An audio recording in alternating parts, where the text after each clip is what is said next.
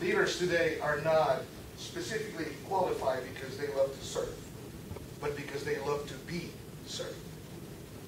For that reason, being a servant leader is a real challenge because it goes against our nature. There are three things that I believe every servant leader should cultivate. Number one, he should add value to others. He or she should spend their lives planting seeds in the hearts of others.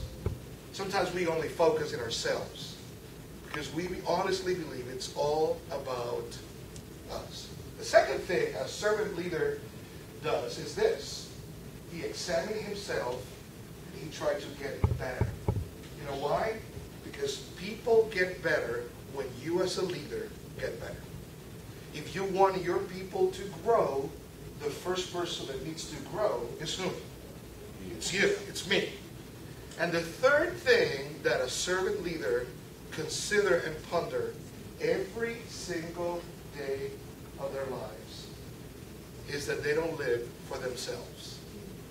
The highest qualification, the highest honor is when the time of your life comes to an end and you can look back and see how you have multiplied yourself in the life of others.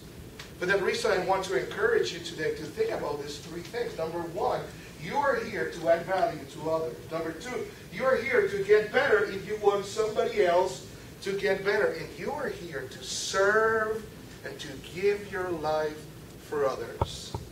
We all want to enjoy eternity. And God has prepared a great place for you and me. Imagine you can enjoy eternity in heaven and in the life of thousands of people here on earth. Have a wonderful day.